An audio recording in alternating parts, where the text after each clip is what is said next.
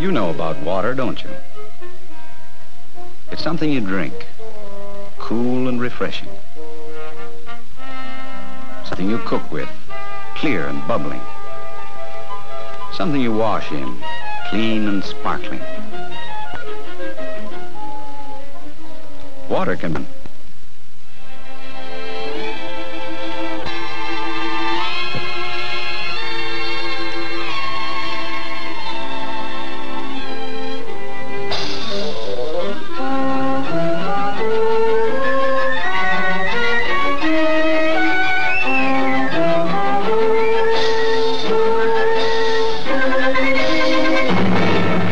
Water can be trouble, too. Real trouble.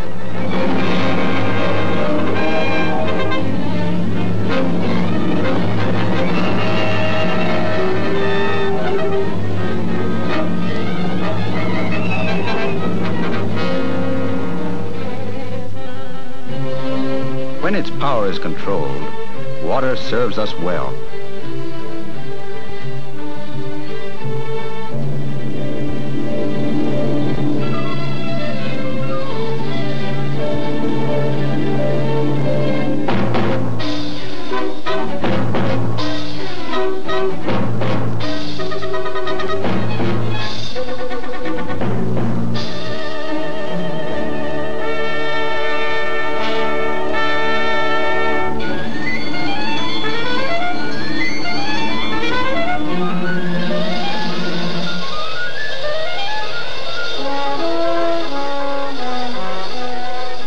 Yes, water serves us in many ways. But none is more important than in helping to grow the food we eat. Most of our water comes from the sky, and most of it falls on forest, farm, and rangeland. Nature takes care of the water that falls in good protected forests, cushions its fall, drains it off slowly and safely. But where there are no trees, and where the land is used for farming, that's a different story. Ours is a big country. We have all kinds of land. And our farmers have all kinds of problems, but none is more important than the care of the water falling on their land.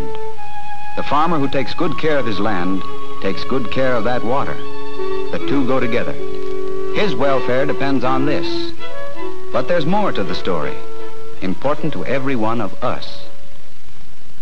Let's look in on some American farmers, say Jim Cummings of Colorado, Lou Burns of Iowa, Cecil Clark of Washington State, J.B. Douthit of South Carolina, Riley Dennis from Maryland, who sometimes gets more than his share of water.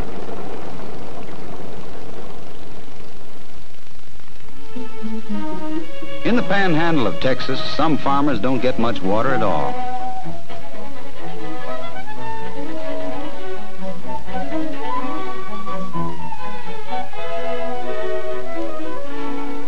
Take Max Blau, who raises wheat and beef cattle for city people to eat.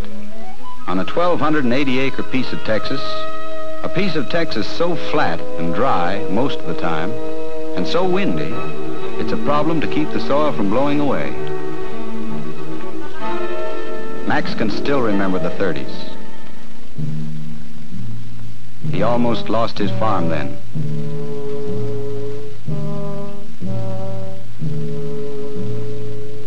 Rainless days turned into rainless months.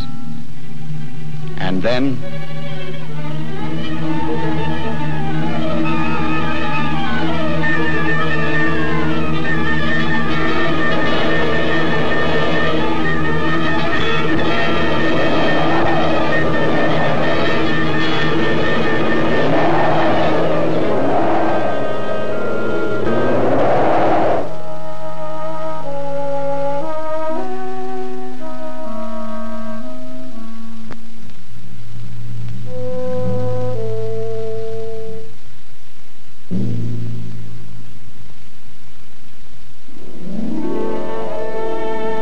But Max stayed with the land, and now things are different for him and his family.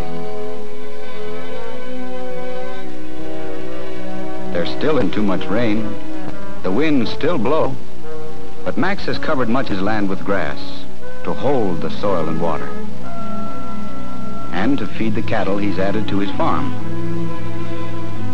He still has land in wheat, but now he farms this on contour, so the rain sinks into the thirsty ground. He mulches. He does everything he can to conserve soil and water. It's taken years of hard work and planning for Max, but it's paying off, now and for the future.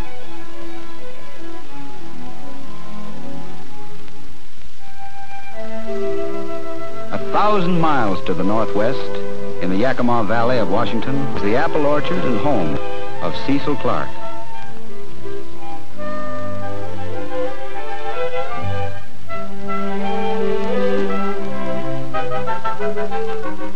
It's a growing country with friendly people, but there's not much rainfall. Clark has to buy all the water he turns into apples, so he's become an expert at managing and conserving water. He and his neighbors can look at the distant mountains and see the water they'll use. Their reservoir is the snow high on the peaks, the snow that melts gradually and turns into bubbling streams on the way down the long slopes.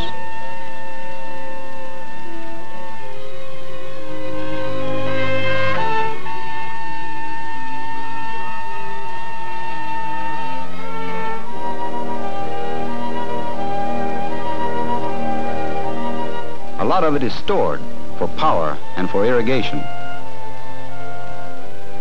Men guide its flow. They channel its path. They even bored through the mile-long heart of a mountain to speed it on its way. Mile upon mountain mile they bring water on an errand of life-giving. They bring it at last to the very soil itself.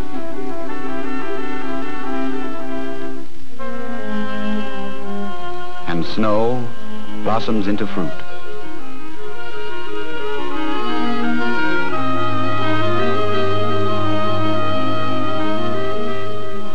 It wasn't always this way. A half-century ago, when Grandad Clark came to Yakima, the parched land could be had for $1 an acre. The parched, dusty soil was transformed into a lush oasis by water, wisely used on the land.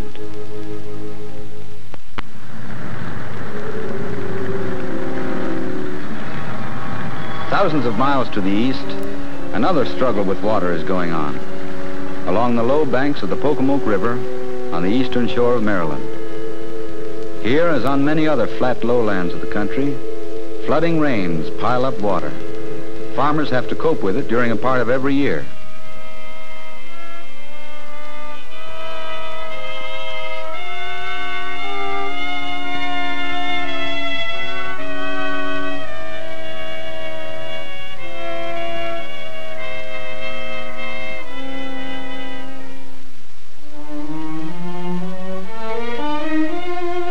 But the crops of Riley Dennis don't drown.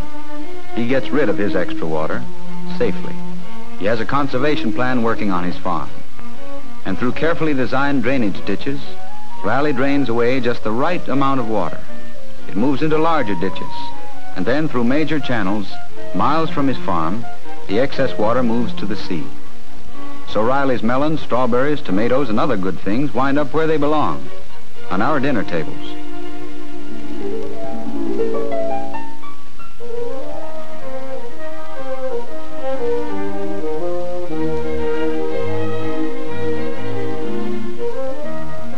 Water can be made into clothes, too.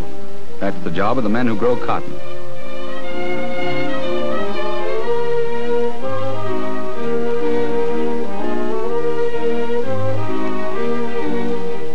J.B. Douthit grows cotton. His farm is on the bank of 320 Creek, some miles from the little South Carolina town of 96.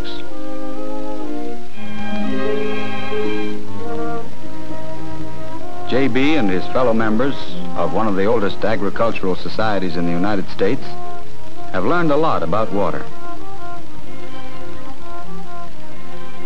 These men know from experience what uncontrolled water will do to their land, how spring rains will turn a road or a field into a gully in just a few years.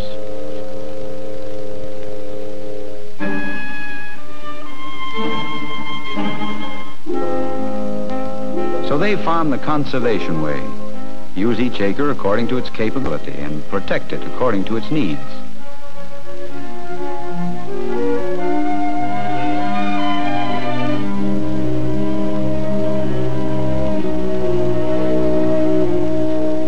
Against the late summer droughts, J.B. built a pond to store water for irrigation and his livestock.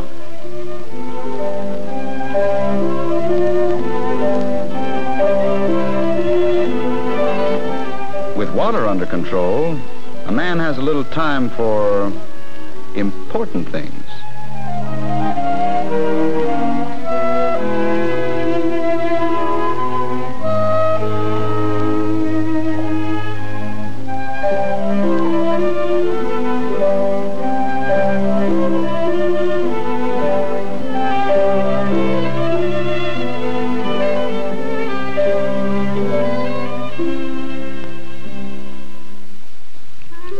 Here in the Midwest, the very center of the American breadbasket, is the farm of Lou Burns. Lou is what a lot of people think of as the typical American farmer. In a way, he is, and his family is a typical, sturdy American farm family.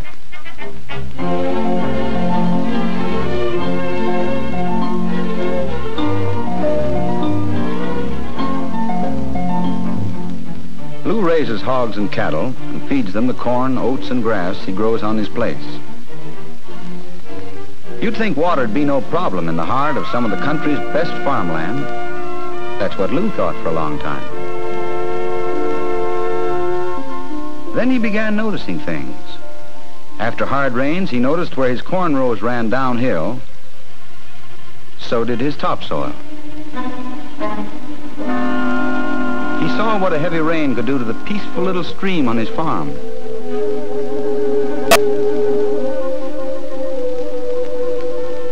A stream that feeds a river, one of many streams that help to turn a river into a rushing destroyer.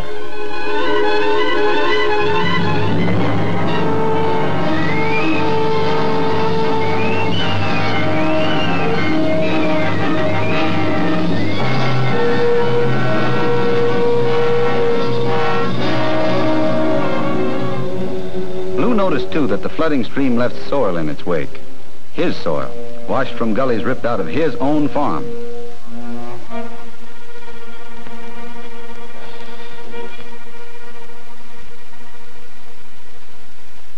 Lou Burns looked about him then at the conservation work of some of his neighbors and took heed. Now Lou has a conservation plan working on his place, every acre of it, to save soil and water. You notice one of the practices right away, contour strip cropping. And so when it's haying time on Lou's farm, the whole family has to help. There's so much hay to get in.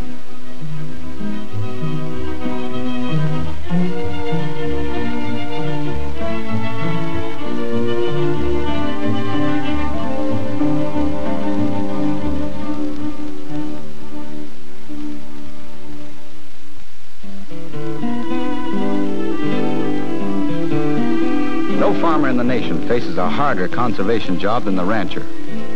For out where the West begins, the water leaves off. To Jim Cummings of southeast Colorado, every drop of water is precious. Most of the year, there just isn't enough water in the Purgatory River. And the water of Frijoli Creek that runs right through Jim's ranch is so alkaline the cattle can't drink it. So for some of the water for his stock, Jim has to go straight down, 600 feet or more. That makes well water in this country pretty expensive.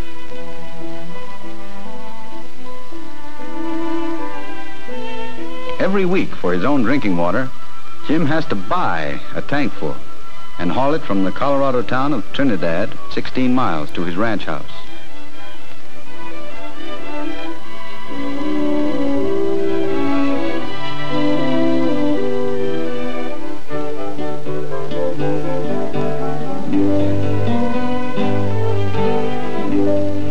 built ponds to catch as much as he can of the rain and snow that does fall.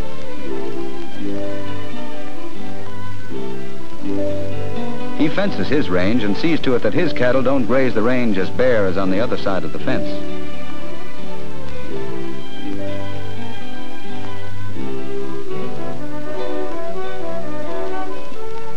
Jim's taken to haying, too, for supplemental feed for his cattle. It was Grandad Cummings who set the pace for Jim. Grandad Cummings, who was lured here from Scotland by the Wild West stories of his boyhood. He saw the need for water conservation, and he taught it to his son. And someday, Jim will teach it to little Jim. Because when beef cattle are turned into good steaks, it's because some farmer or rancher turned soil and water into grass to make good cattle.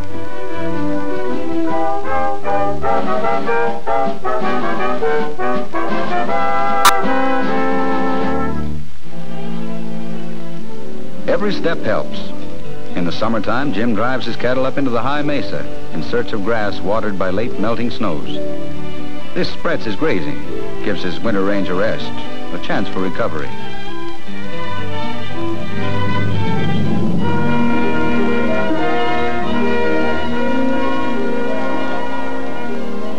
And all this is part of the conservation program to which more and more farmers and ranchers are turning every year. So it goes across the face of the land. Jim Cummings, Cecil Clark, and the rest, a few of the millions of farmers who are the first guardians of the nation's water supply. Working together in soil conservation districts, with the help of trained technicians from the Soil Conservation Service, they are helping the rest of us downstream. Helping to prevent water from running wild in floods, helping to keep silt out of rivers and reservoirs, helping to ensure enough water for drinking, firefighting, for steel, and enough water in the right place at the right time to grow the food we eat.